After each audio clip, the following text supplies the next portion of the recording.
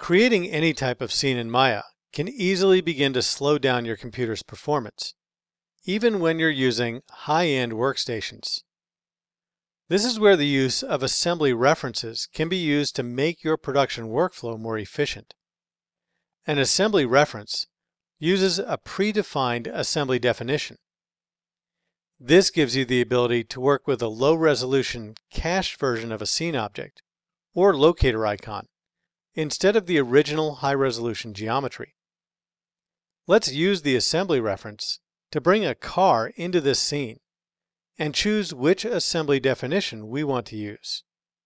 Open the outliner from the window menu. Right-click in the outliner. From the menu, choose Scene Assembly, Create Assembly Reference.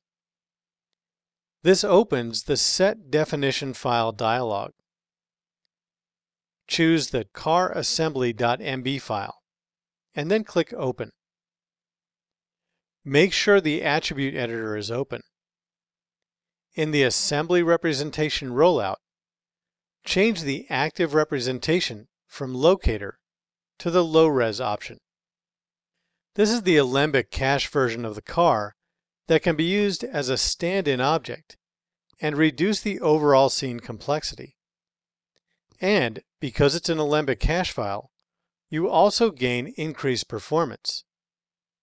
If you want to use the full high-resolution object, you can change the active representation to the high-res version. In the Assembly Representation rollout, click the Active Representation drop-down and choose High Res. This now displays a high-resolution car in the scene. Rendering scene assembly representations provides an additional level of flexibility and productivity when working with complex Maya scenes. Change the assembly representation back to low res from the Active Representation drop-down. Click Render Current Frame to render the scene. Notice that it renders the low-resolution Alembic cache file and not a high-resolution version. We can change this in the render settings. From the Render View dialog toolbar, click Open Render Settings. In the Common panel, open the Scene Assembly rollout. There are two options for render representation: active representation and custom.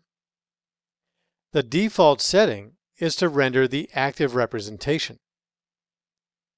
From the Render Representation drop-down, choose Custom. When you choose Custom, you have three representation options that you can choose from to filter what you want to render. In our case, we can easily filter by representation name or label. In the representation name type box, type High Res.